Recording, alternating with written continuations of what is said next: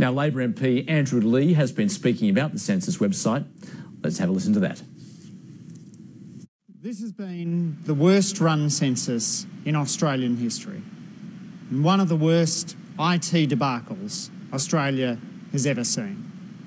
Make no mistake, from here, the data from the 2016 census will never be as good as the data from previous censuses.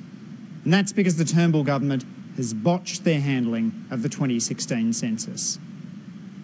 The date for the 2016 census has been set for many years. They've known the census was coming, and yet they failed to do the proper planning. Even after the ABS had taken down their website, the government was still urging Australians to log on to do the census. That's how incompetently managed this was. Millions of Australians were affected. Millions of hours of Australians' time has been wasted dealing with a census whose management was botched. Now, the government's talking about denial of service attacks. Let's be absolutely clear. The first denial of service attack occurred in the year 2000. It was absolutely predictable that a census which had been publicised widely and about which the government had boasted on their data in pregnancy would be the target of hacking attempts. To fail to anticipate those hacking attempts is a failure of the government. Now, I know the government's going to try and blame this on public servants. Very happy to take the credit for the hard work of public servants in striking a trade deal or preparing a budget. But when it comes to something going wrong or a hard decision to be explained, the Turnbull government's first instinct is always to blame the public servants. But we have in the Westminster system a tradition of ministerial responsibility. That says that the minister takes responsibility for the actions of the government. The Australian Bureau of Statistics isn't a charity, they're not a corporation. They are a part of government, and that's why the Turnbull government is answerable for what happened last night, for the time that Australians wasted trying to fill out the census last night. Now, over the course of the last year, we've had 3 ministers, at least, responsible for the Australian census. As best I can tell, the first two, Kelly O'Dwyer and Alex Hawke, didn't utter a peep about the census.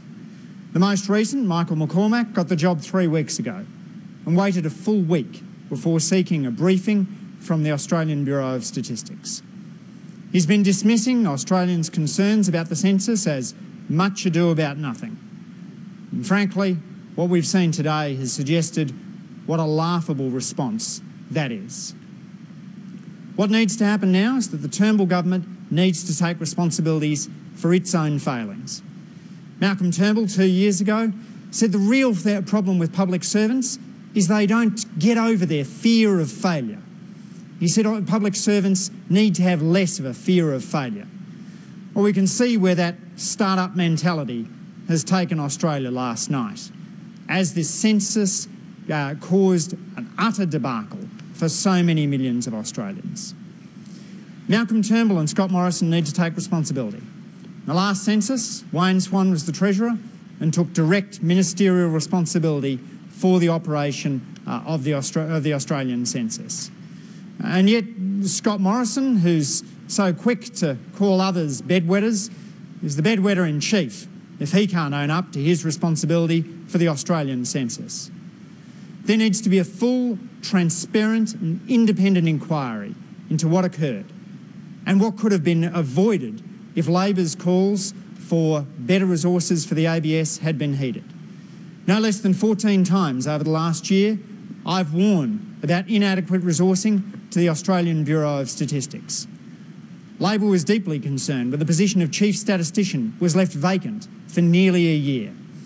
And so Malcolm Turnbull and Scott Morrison need to own up to what's gone on. They need to answer to the Australian people with a full, transparent and open inquiry. Because if you can't run a census, how can you run a government? Happy to take questions. The Minister insists that no data has been lost or compromised. Can Australians have faith in that assurance, do you think? Not sure Australians can have faith in very much that the Turnbull government says about the census. But even if it's the case that nothing has been lost, a huge amount of time has been wasted. And the chances of getting the same response rate in the 2016 census that we managed in the 2011 census and now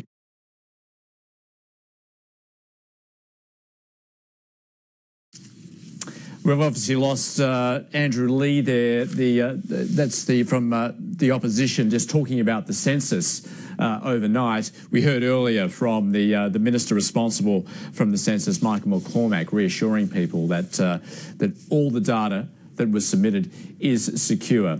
But Andrew Leigh, they're very critical of the way that the census has been run and operated.